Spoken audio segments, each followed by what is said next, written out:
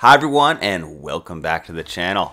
Today we're going to be talking about Gregory, and if you're confused at the name because you know him more as Gris, well, then I would say you haven't completed the Fel Xenologue, and I should go ahead and give you your spoiler warning now. So I'm going to pause right here. 2 hours later. Okay, so for those of you who stuck around but still haven't played the Fel Xenologue, first of all, thank you. In today's video, we're going to do a full breakdown and guide for Gregory. We're going to cover his backstory, analyze his strengths and weaknesses at max stats, discuss preferred class options, best skills to inherit, pairing options, and weapons. By the completion of this video, you're going to have a complete understanding of Gregory, if he deserves a spot on your team, and how to best utilize him if you so choose. We've gotten this far. What's a little more pain? I'll protect you, Divine One. We're with you. Let's talk classes. If you're still within the Fel Xenologue, don't be discouraged by the fact that you can't change his class. Yes, you are locked as a Sage for now, but you will be able to change it upon the Xenologue's conclusion.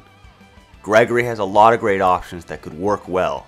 One of my personal favorites is Griffin Knights, because the additional move stat is invaluable to my preferred style. That being said, he could definitely work well as a Mage Knight or Swordsmaster, and we'll see in a bit that his personal skill could even set him up well as a Thief.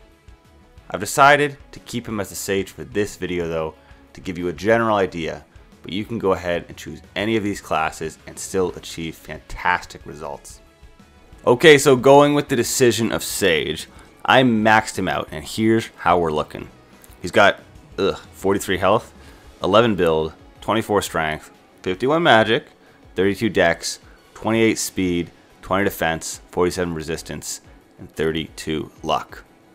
The key takeaways here are his really great magic stat, but his freaking garbage health and his low defense and speed.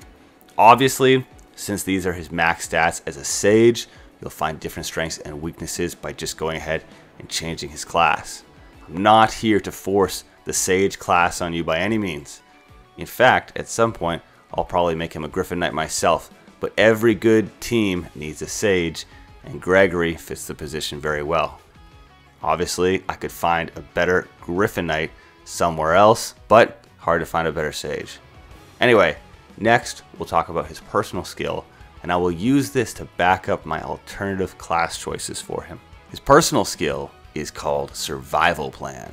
Basically, when the 3-block radius of you has more enemies in it than allies, he will get an additional 20 Avoid. This skill is best used in classes that allow him to be a frontline dodge tanker. He can't use that skill from the mid to back lines, where he would likely keep a Sage, and that's why he fits so well with Griffin Knight or Swordsmaster.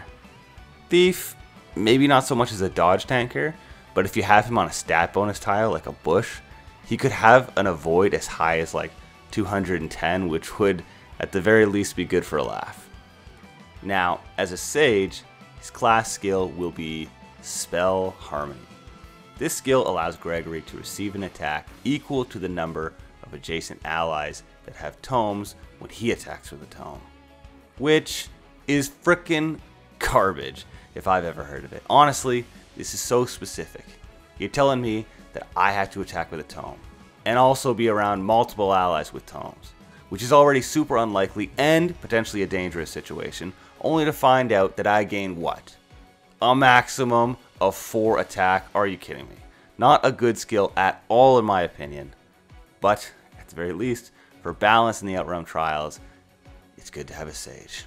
Even if you don't like the class skill, they're going to prove useful at some point. So maybe Gregory can be your guy.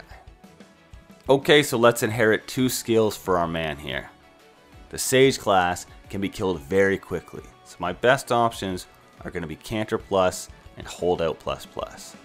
Now Canter Plus is going to be the go-to inherited skill no matter the class, right?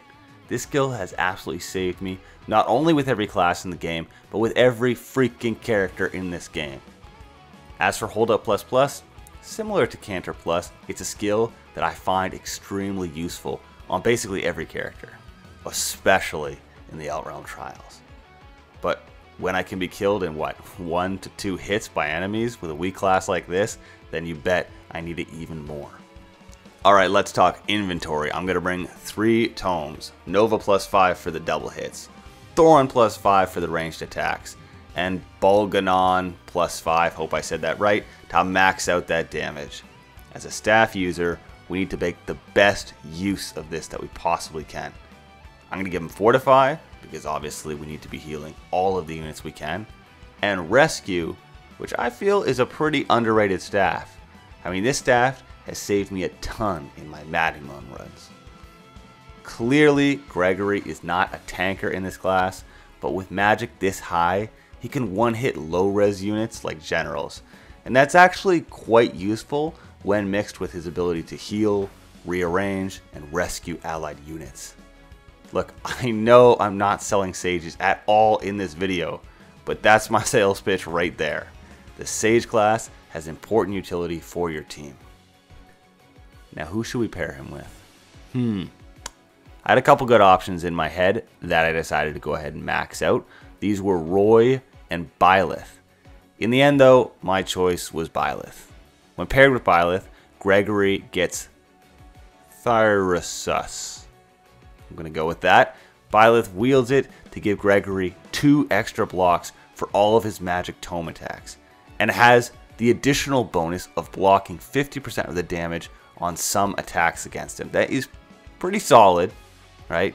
The thing is, they have to be engaged for this to work.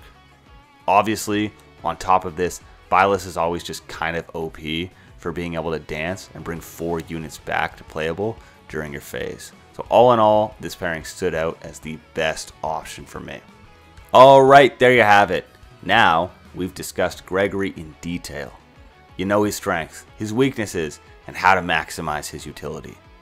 But the real question is whether or not you want him on your team. Please, let me know down in the comments. Also, if you'd like to see Gregory maxed out in another class, please, once again, you just gotta let me know. I'm always happiest when I'm making content that I know you guys are curious about.